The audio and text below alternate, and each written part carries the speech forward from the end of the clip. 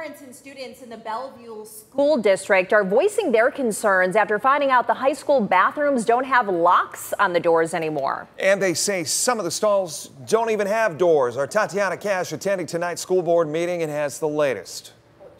It got heated at tonight's board meeting. Parents, student, and alumni complained about the school not having those locks again or just having doors at all. So high school administrators say that this was all in an effort to stop vaping as well as other unsafe practices in the bathroom. But community members say that's not good enough. What was the school's goal? To stop the vaping and start the raping? Before the meeting, parents and students were irate. The issue? During the summer, Bellevue High School administrators took all the locks off the bathroom stall doors. We came here for color guard camp. We went to go use our break to use the bathroom and do whatever.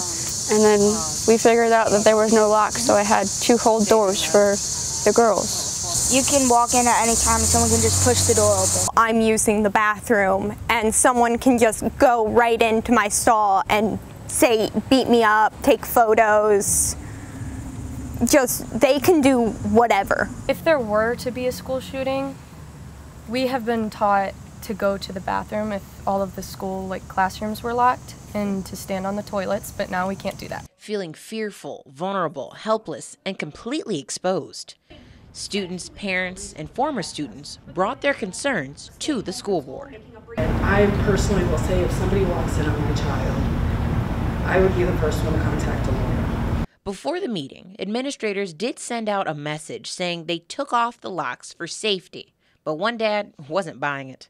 You spend all this money on security cameras on the buses. You tell me you guys don't watch that stuff on their way in and see kids vaping on the way into the school? You could have caught them right there coming off the bus. When the board said it couldn't take a vote on the bathroom doors, people simply walked out. The school board president and superintendent weren't upset. In fact, both said they were proud of the community for coming to the meeting and supporting their kids. It definitely was nice to hear the voices, especially those of the young people, how passionate they were. Not a problem that's unique to Bellevue. Restrooms are a problem, all over the country with, becoming a gathering space. We want to get back to the restroom being used for its intended purpose and not a place for kids to hang out. I talked with the superintendent more, and he did say he intends to speak with high school administrators first thing tomorrow morning to get something settled. Live in the studio, Tatiana Cash, WTOL 11.